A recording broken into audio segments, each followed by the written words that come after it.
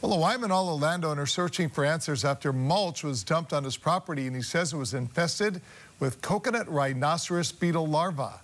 Cheyenne Sibley has more. The Hawaii Department of Agriculture got a call about invasive coconut rhinoceros beetle larvae found in Waimanalo. At our yard, somebody had, without our knowledge, illegally dumped a pile of debris. Today was the day we decided to finally come clean it up, to which we discovered these big, massive, giant larvae. The guys pulled them up, did a quick Google search, found out what it was. 20 minutes later, Department of Ag's out here taking samples. A crew member from the Department of Agriculture showed me what they found. This is the pupal stage you see here. From this stage, then they'll emerge as adults.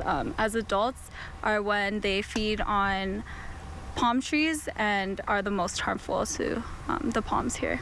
Officials said they have been looking for a breeding site for months in Waimanalo, and this is the first known location. Waimanalo is a central agricultural production area. We see a lot of movement in and out, so this increases the likelihood of heightened spread throughout the island of Oahu.